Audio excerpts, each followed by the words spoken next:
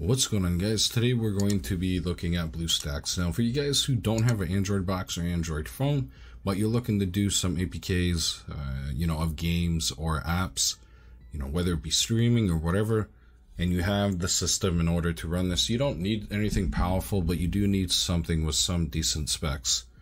And you also have options to kind of help you make this emulator a little better. Now, I know there is Nox and Nemu and Andy, all these other emulators, but so far Bluestacks seems to have everything you're going to want, plus a tweak tool that has been developed by somebody over at XDA.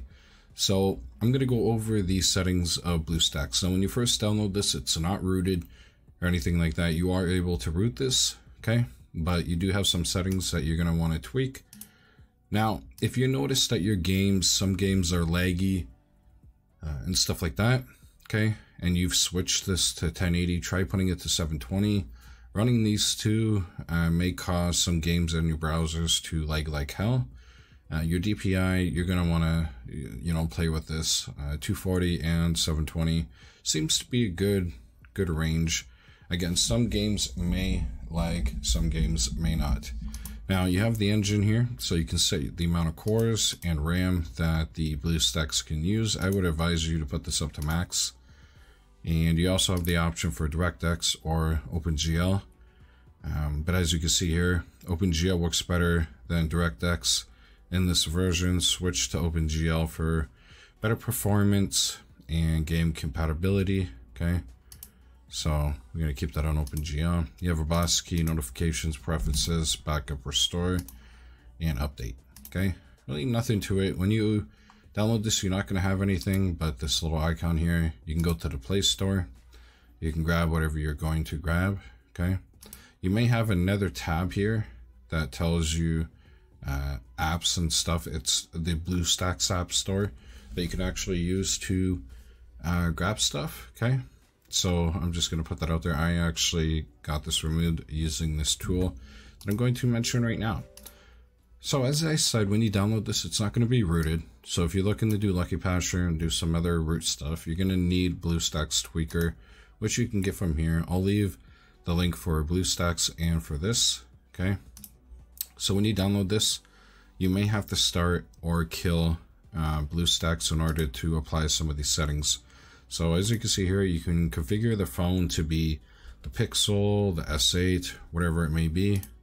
It will emulate this. So if you can't download something from the Play Store, switch it up, apply it, restart Bluestacks, and see if it will allow you to download that app. If you don't want to do that, you can also use APK Pure, APK Mirror, Android DC, or DC Store, I think it's called. I have a video. I'll leave that video below. And it has a pile of links on the description for you to use other ways to grab games and stuff like that if the Play Store won't allow you to. You have resolution, DPI, memory settings here, so you can up this more than what it actually shows. Okay, you have helper. This is where you can patch it for root and install super SU, as you can see here.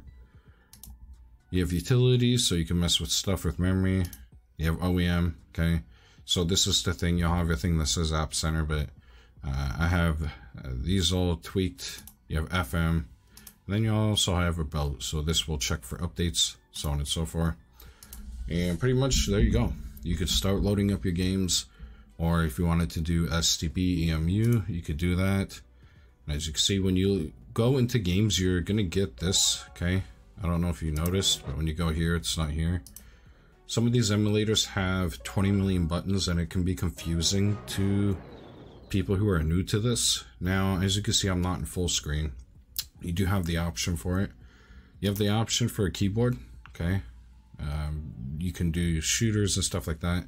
Some of them will automatically have profiles, so you may need to, change the keybinds to something that you may be used to.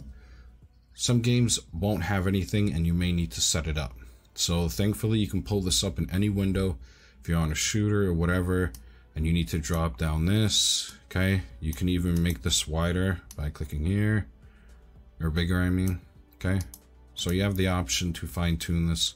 You have drag and move keys, you have swipe, so everything you would need to activate stuff that would pop up that you can't activate with your mouse. Okay, so we're not going to save this.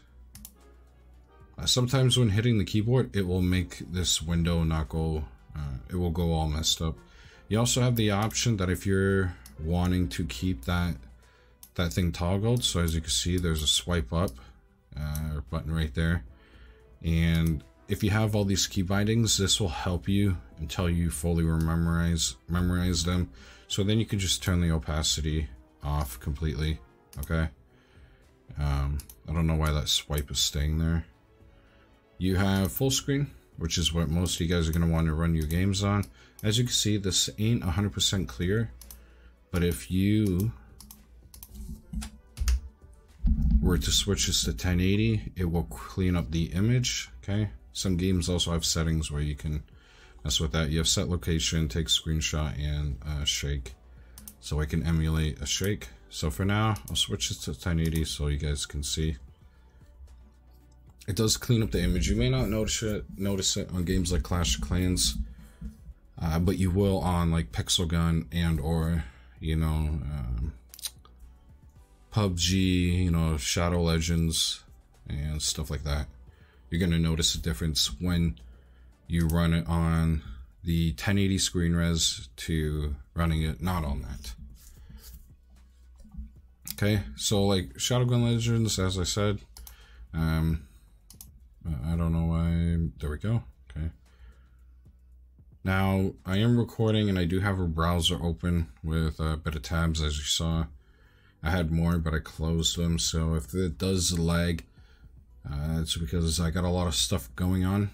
Okay. Now the cool thing about this is when you're on a shooter game, you can actually activate and deactivate the mouse to do some clicking around. There's some games where you gotta remember, right? They're emulating a touch device, okay? And I'll show you what I mean in a minute. Some games will have 3 or 4 things for you to click on now. To program 3 or 4 different buttons each time for when you go and talk to people is gonna be a pain in the ass, okay? No matter what you look. As you saw, there was a gear there that popped up. Okay.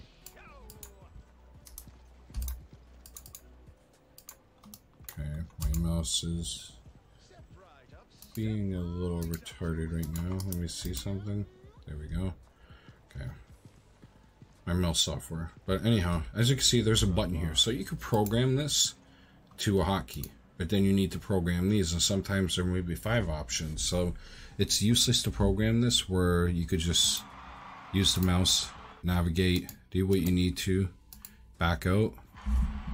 You right click, and the cursor disappears, allowing you to move around in the game. But if I pull up this, oops, as you can see, here's all those UI elements that I was telling you about. Okay, so you got move mouse, 7, E, F. Okay, you got these other ones here.